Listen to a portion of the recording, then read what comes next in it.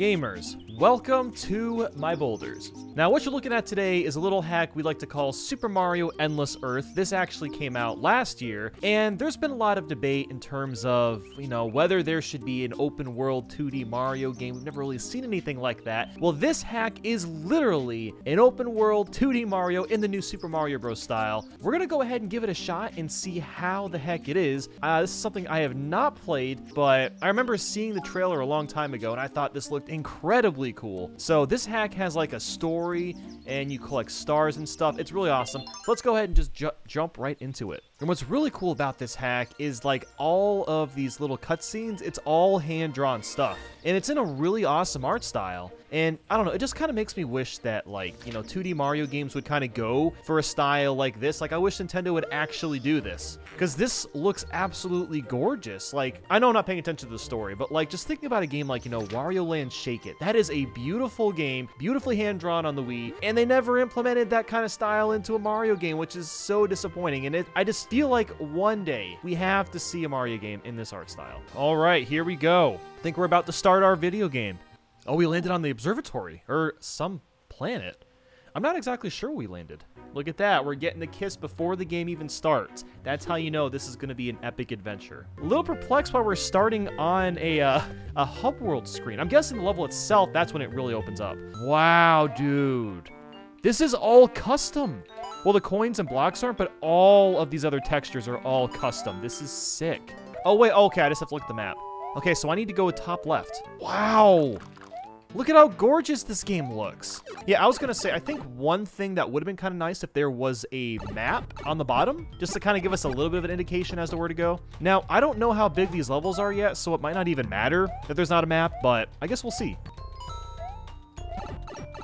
Epic timing. Again, Mario doesn't freeze in place. Oh my god, I can't get over how nice that is. Now we're underground, and it's so far, this has been all original music. I don't recognize this from any Mario game. Welcome to our secret network. What?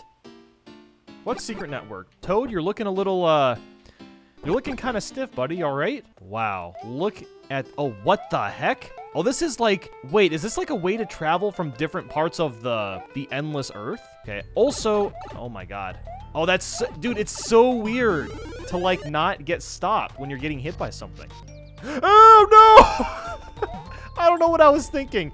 Ah, I'm dead. It's kind of weird because it doesn't feel like I'm doing anything, but it also does. It just feels like I'm doing a lot of exploring, which is it's a weird feeling for a Mario game. Oh, is there anything up here? A star! We got a star. Yeah, so I'm pretty sure those are the main things we're looking for, is to basically just collect stars. I can't even imagine trying to map out this game.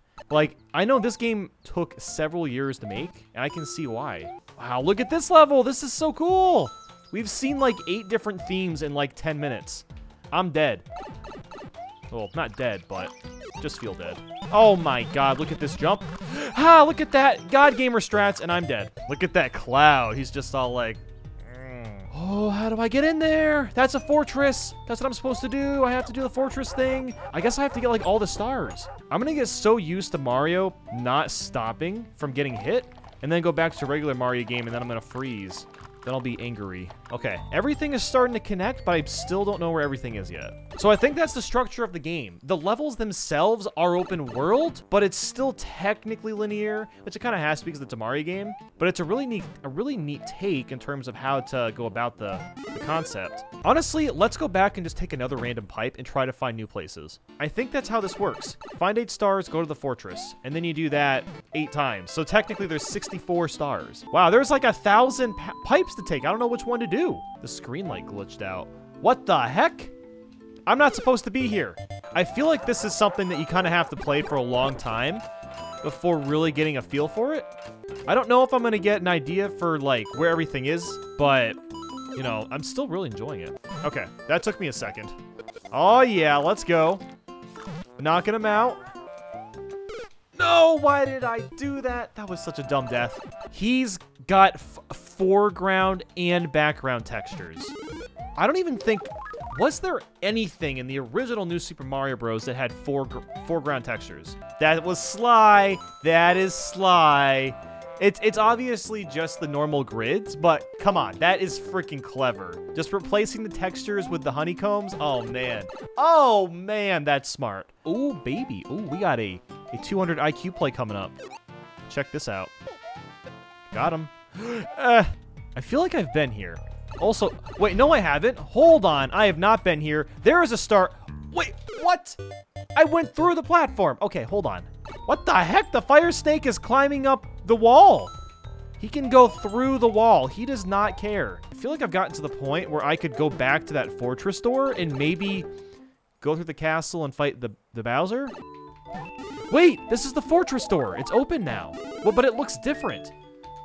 Okay, well, anyway, let's see what's going on in here. Man, this game is giant. Okay. Oh, is this it? Is this it, guys? This might be... Okay, we got a door.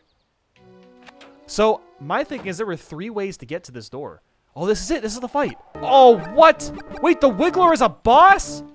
The Wiggler is a boss. Or is it just a... I don't know what's going on. Okay, I thought the Wiggler... I don't think the Wiggler is a boss. I was gonna say, like, wow, this is crazy. Oof, I got a bit of slowdown. Understandable with how much is going on, though. Oh, here we go. This is it. I think. This is so much buildup. Oh, it's probably gonna launch me. Yeah, let's go. All right. This is no way. Okay, it's another section. I thought I had to fight the boss on these 3 pillars. Wow, there is so much buildup to this boss. Wait, what? What the heck? That was the boss. The level, just beating the level was the boss. Oh my god. So my theory was correct. That's how this game works. So you have to find all the stars in one giant level, and then I think when you get enough, that's when the fortress level is unlocked. You just have to get through it. I don't think there's a boss battle. I mean, unless there was like another fortress? I don't know. That's really loud. I mean, unless there was like another fortress or something, but wow, that's insane. Alright guys, thank you so much for watching. I hope you enjoyed the video today, and I think that's pretty much it, gamers. Hope you join me next time by the boulders, and that's about it. Gonna get going. See ya.